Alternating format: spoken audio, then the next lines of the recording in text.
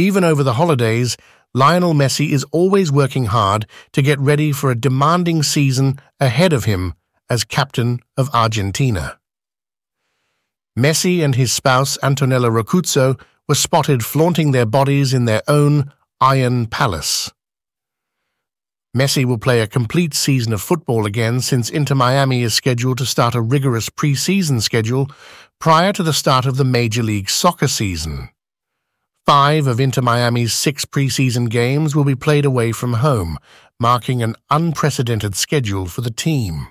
The squad has 42 games left on its schedule, all of which are before the Herons might potentially qualify for the postseason. Additionally, it excludes any games the team plays in the Leagues Cup or the Lamar Hunt US Open Cup, where Miami will compete in the 4th round. Naturally, Messi won't participate in every one of those matches because this year there is also the Copa America. Argentina will be in the United States this summer to defend its crown as South America's monarchs. All of this indicates that, for the 36-year-old forward to continue being healthy and performing at the highest level, he must be in top physical shape.